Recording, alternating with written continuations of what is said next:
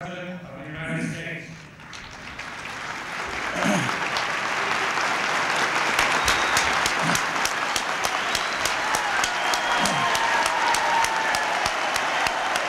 Mr. President, thank you. God bless you. Thank you. Thank you very much. Thank you. Oh.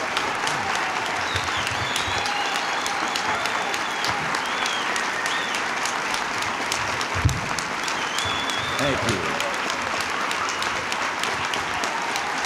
Thank you very much. Oh. Thank you.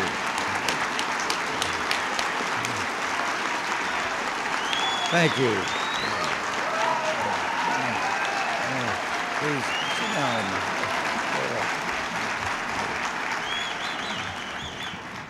Well, thank you very much. And thank you very much, Wilson Johnson. Your warm words of welcome touch my heart, and believe me, it's with a happy heart that I join you today for this important milestone, the 40th anniversary of the great National Federation of Independent Business.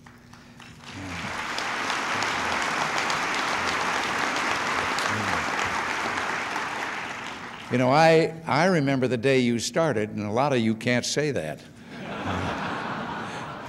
And like good wine, you just get better and better.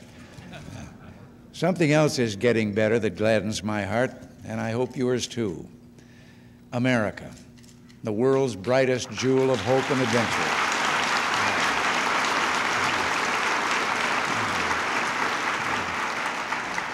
Our country is the keeper of the dreams that nourish the soul and spark fire in our breast. This good and mighty nation is rising from a decade of neglect to reclaim her noble heritage. America is getting well. She's growing strong, and together we'll keep her free. I confess that looking at you and looking at your faces, I get a lump in my throat, because it's you and so many like you who were messengers of courage during our baptism of fire. You were never sunshine patriots. You didn't cut and run. I heard from a great many of you, and your letters said in various ways, hang in there, Mr. President. We're sticking with you.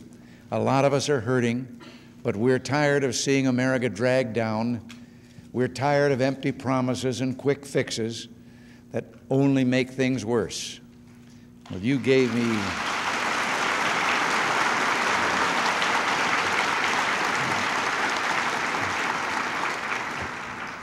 me priceless words of courage that I'll always remember. Do what you know is right, and do it with all your might. And there's one man here who epitomizes that unselfish courage, that leadership and commitment. He went to the Congress in 1981 and said spending was out of control. We know a lot of people say that, but he said more. He said that his organization had no sacred cows and that no program should be spared. And to drive home his point, he added, small business volunteers to go first. How much smaller would the deficit be if we had more of that attitude, asking not what our country can do for us, but what we can do for our country?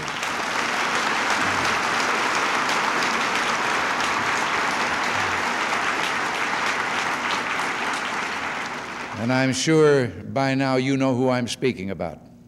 Your president and my friend, Wilson Johnson.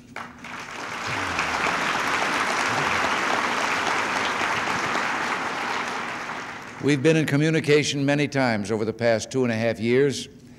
We could never have accomplished what we have without his and your support.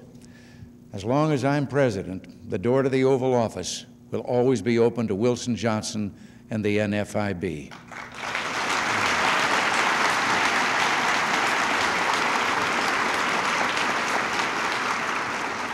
Small business is the gateway to opportunity for those who want a piece of the American dream. One of the most exciting trends in our country is the surge in numbers and size of businesses owned by women. You fellas better watch out. You're facing some real competition. Almost 3 million businesses owned by women bring in about $40 billion a year, a solid contribution to the health of our economy at every level of society. At the recommendation of the Small Business Administration, we have reactivated the Interagency Committee on Women's Business Enterprise that was created in 1979. We appointed Bay Buchanan, our United States Treasurer, to be its chairman. The committee will ensure that the activities of the departments and agencies of the executive branch contribute to the establishment and promotion of women's business enterprise. Also, I will sign today an executive order that will create the first President's Advisory Committee on Women's Business Ownership. And we will appoint up to 15 members with particular knowledge and expertise of women's participation in business. They will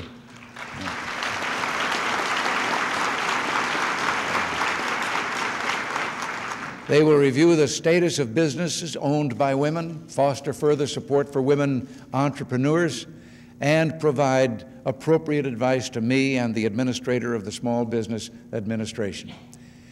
I'm also directing the Small Business Administration to sponsor a series of conferences across the country that will reach thousands of present and potential women business owners. We want to assist them to compete equitably in the total business environment. We'll be asking both the public and private sector to pitch in and help. And I know that NFIB, as you have so often before, will be there on the front lines to help us. The character and conscience of small business built this nation. You know, in his book, Wealth and Poverty, George Gilder wrote something about entrepreneurs that I've long believed. He said that most contribute far more to society than they ever recover, and most of them win no riches at all. They are the heroes of economic life, and those who begrudge them their rewards demonstrate a failure to understand their role and their promise. Well, wouldn't it be nice to hear a little more about the forgotten heroes of America, those who create most of our new jobs, like the owners of stores down the street, the faithfuls who support our churches, synagogues, schools, and communities, the brave men and women everywhere who produce our goods, feed a hungry world, and keep our families warm while they invest in the future to build a better America. That's where miracles are made, not in Washington, D.C.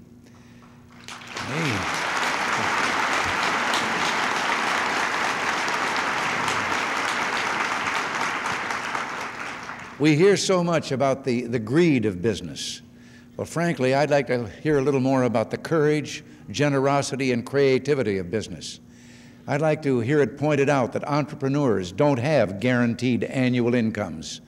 Before they can turn a profit, they must anticipate and deliver what consumers want. They must risk their money with investments. The truth is, before entrepreneurs can take, they must give, and business begins with giving. And I believe business works best, creates the greatest wealth, and produces the most progress for all when we're free to follow the teachings of Scripture. Give, and you will be given unto. Search, and you will find. Cast your bread upon the waters, and it will return to you manyfold.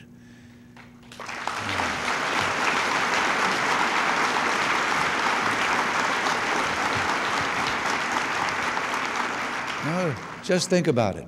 In the parable of talents, the man with the small business spirit who invested and multiplied his talents, his money, was praised. But the rich who hoard their wealth and are constantly rebuked in Scripture. I believe we're meant to use wisely what is ours, make it grow, then help others to share and benefit from our success. And the secret of success is understanding that true wealth is not measured in material things, but in the treasures of the mind and spirit.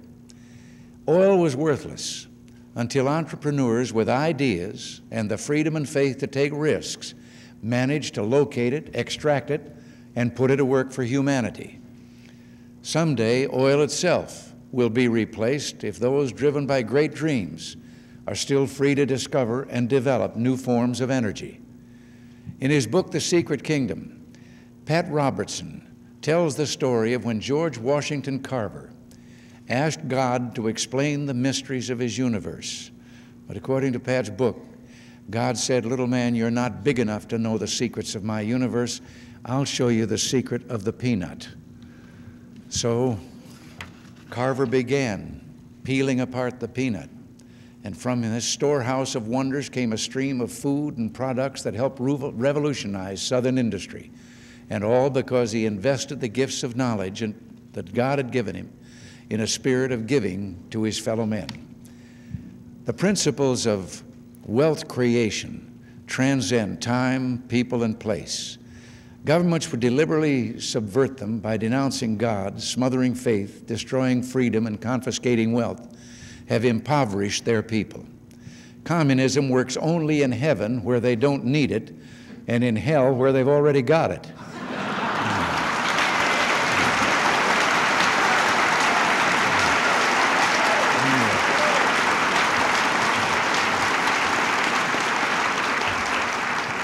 When we came to Washington, I said, let us renew our faith and our hope. We have every right to dream heroic dreams, to believe in ourselves, to believe that together, with God's help, we can and will resolve the problems which now confront us. We didn't propose a 20-point federal plan.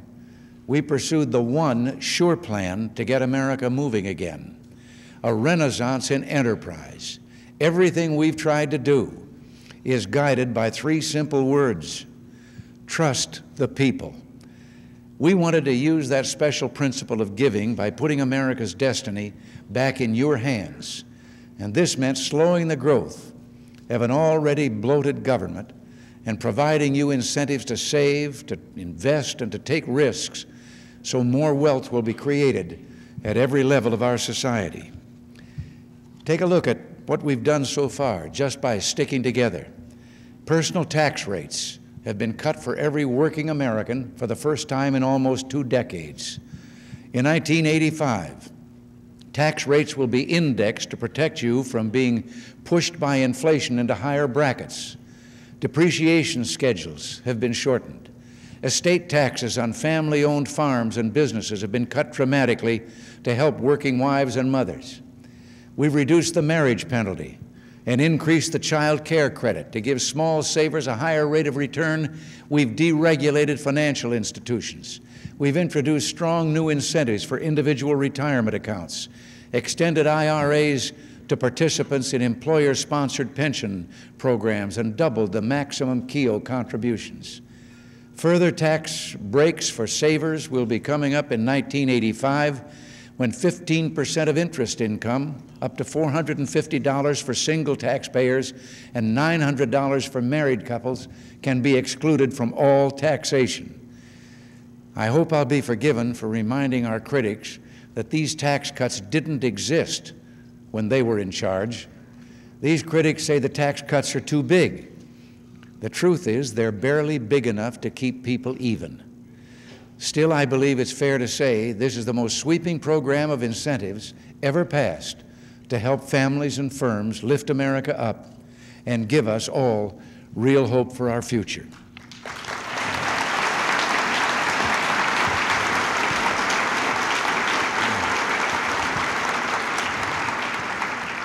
We're doing everything we can to help you rebuild America. Spending growth has been cut. We passed the Prompt Payment Act so that when you deal with the federal government, you must get paid promptly. The Small Business Innovation Development Act will direct millions of dollars in research funds to high-tech firms. The Paperwork Reduction Act and the Regulatory Flexibility Act will help your firms. You don't have the luxury of hiring extra people just to fill out forms and keep track of new regulations. More work needs to be done.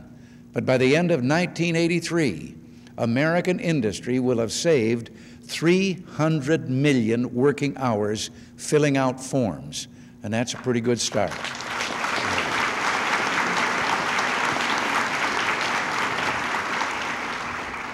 Take a look at the facts. We don't have double-digit inflation anymore. It's down to 3.5% since a year ago, from May to May.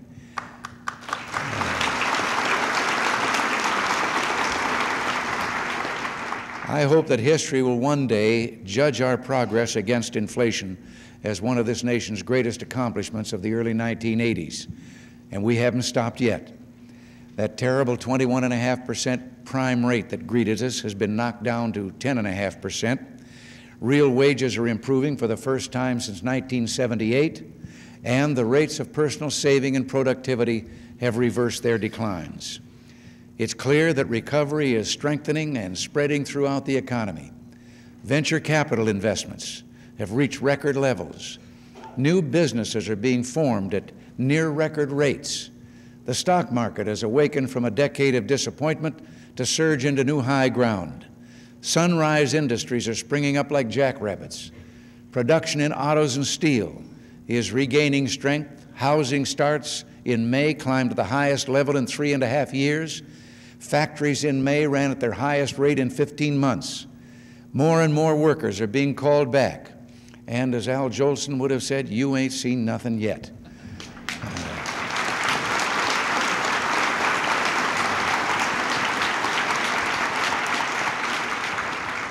But there's an easier way to tell you that our program works, that recovery is here, and that the economy is beginning to sparkle.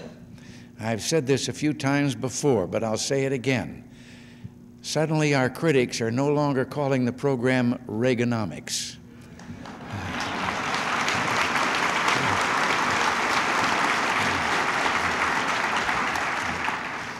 But just as everything is starting to mesh, just as Americans have spotted the dawn of a new age, strong growth without a return to runaway inflation and interest rates, the guardians of a graveyard philosophy want to resurrect ideas which should remain dead and buried for all time.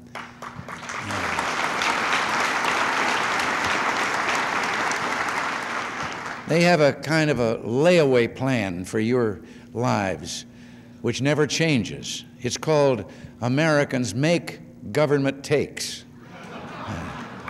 First, they tried to raise taxes on typical hardworking families by $3,550 over the next 5 years. We said no, and we stopped them. Now they claim we must cap the third year of the tax cut at $700 to reduce projected deficits and ensure fairness. Well, forgive me, but truth pierces that story quicker than a hot knife through butter. They want to tax more so they can spend more.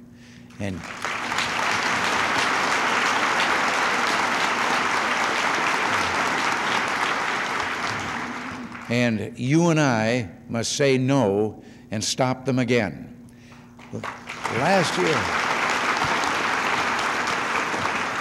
Last year, they gave me their word that there would be $3 in outlay cuts for every additional dollar of revenue that I agreed to in that tax bill. They are breaking that promise. They voted to balloon domestic spending above our budget request for next year. And this is after they bottled up, then scuttled a constitutional amendment requiring them to approve a balanced budget, an idea backed by some 80% of you, the American people.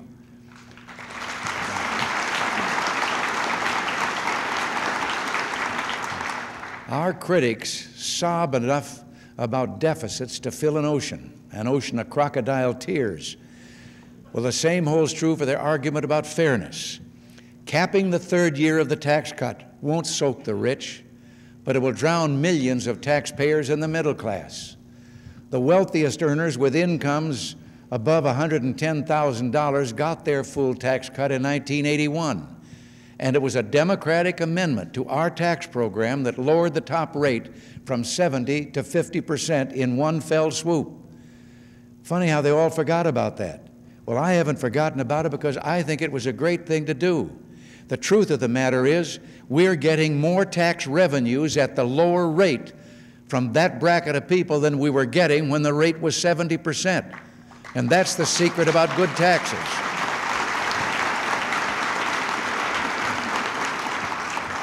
But it takes a greater leap of faith to trust the motivation and wisdom of the self-proclaimed champions of fairness who are now attacking the middle class. And make no mistake, capping the third year would raise taxes on millions of two-earner couples earning less than $50,000. For example, a working married couple who together earn just over $35,000 in taxable income will go from a 33% tax rate to a 37% tax rate under the tax cap plan. I question whether that couple working to make ends meet would consider itself rich. Let's remember that, just to keep up with inflation, that couple had to double its income in the last 10 years. The couple which earns $35,000 is no more wealthy today than when it earned $16,000 in 1973. Capping the tax cut would also raise taxes on 2.4 million small businesses, including 350,000 family farms, which file personal, not corporate, tax returns. These people will invest in the new jobs, products, and technologies for the 21st century, the century that will belong to our children and our children's children. Putting a cap on small business would put a cap on our recovery and future growth. The tax cap is not a fairness bill. It's a jobs destruction bill. It would cut off our nose to spite our face.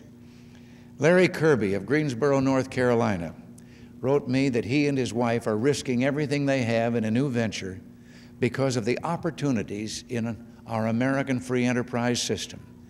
He said, "We pay taxes on personal rates, and we'll be hiring another employee this summer.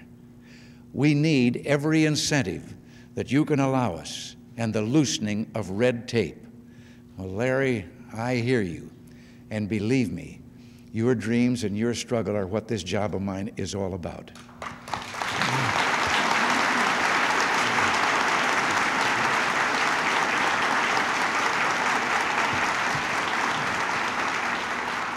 You know, I try to bite my tongue, but I just have to ask, would you agree that those who saddled this nation with double-digit inflation, the highest interest rates in more than 100 years, and the worst tax burden in our peacetime history, are the last people who should be giving sermons about fairness and compassion?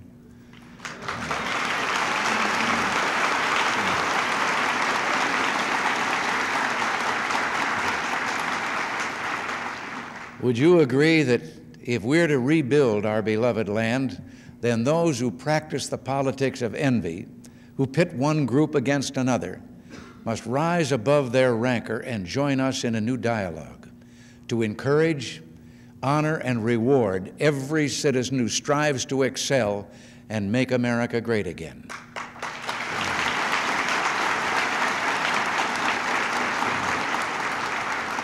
I have one other request. As representatives of Main Street America, would you please send Washington a message?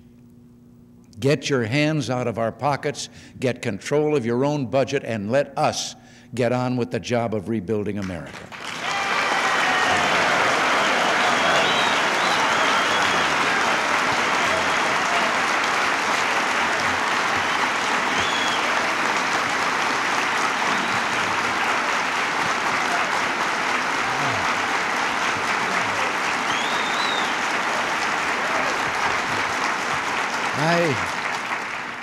I promise you the full and final portion of the tax cut, the 10% due July 1st, will go into effect in 9 days, and it will be followed by indexing in 1985.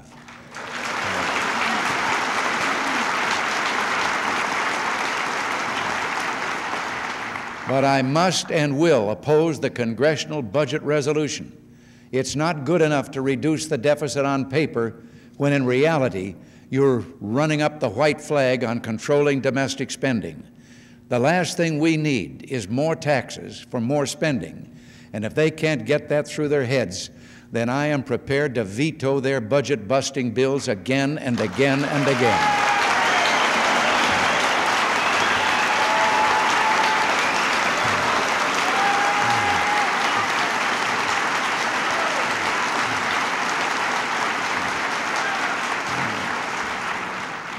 Tax rates are prices, prices for working, saving, and investing. And when you raise the price of those productive activities, you get less of them and more activity in the underground economy, tax shelters, and leisure pursuits. You in small business understand that you can't force people to buy merchandise that isn't selling by raising your price. But too many in Washington and across the country still believe that we can raise more revenues from the economy by making it more expensive to work, save, and invest in the economy. We can't repeal human nature. President John Kennedy said in 1963, "The most urgent task facing our nation at home today is to end the tragic waste of unemployment and unused resources. It has become increasingly clear," he said, "that the largest employment or single barrier, I should say, to full employment and a higher rate of economic growth is the unrealistically heavy drag of federal income taxes on private purchasing power, initiative, and incentive."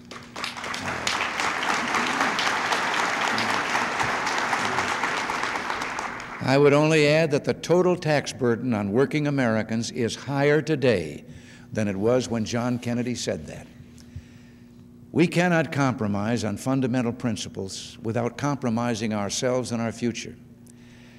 We're not asking the Congress to do what's easy. We're asking them, Democrats and Republicans alike, to work with us to do what's right. On that note, let me interject a word about our bipartisan responsibility to reduce the risks of war so that our societies can truly prosper in peace. We're determined to assure the effectiveness of our deterrent through the modernization of our aging strategic forces and to do everything we can to achieve deep reductions to equal and more stable levels of U.S. and Soviet nuclear forces. We are taking important and positive steps in the negotiations in Geneva on intermediate and strategic forces. Regarding the intermediate force negotiations, I have stated that while we continue to favor the complete global elimination of the entire class of land-based intermediate-range missiles, we will agree to any proposed equal number of warheads on which U.S. and Soviet missiles and upon which we can agree.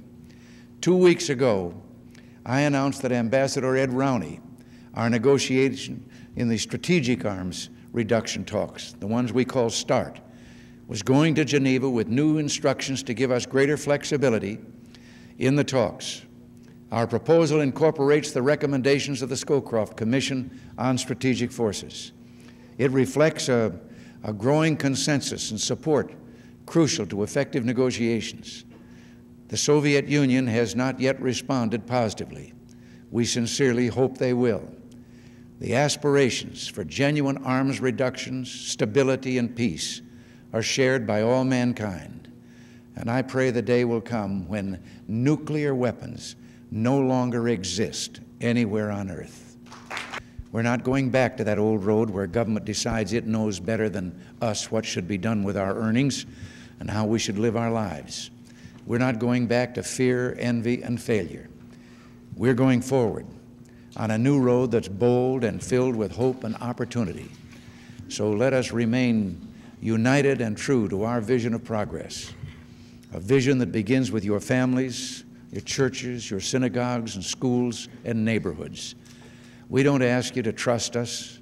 We say, trust yourselves. Trust the values that made us a good and loving people, working together, giving and trusting each other and trusting in God, and we'll do what is right to preserve our freedom and America, the last best hope of man on earth. And now, I'm delighted to sign the executive order creating the first Presidential Advisory Commission on Women's Business Ownership.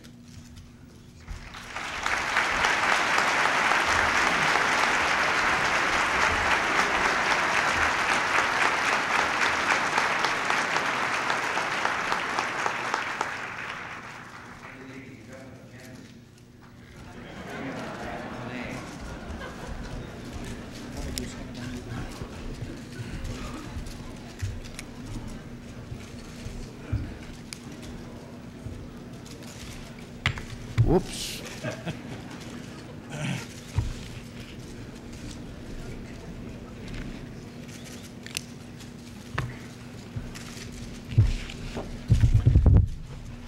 Thank you, and God bless you all.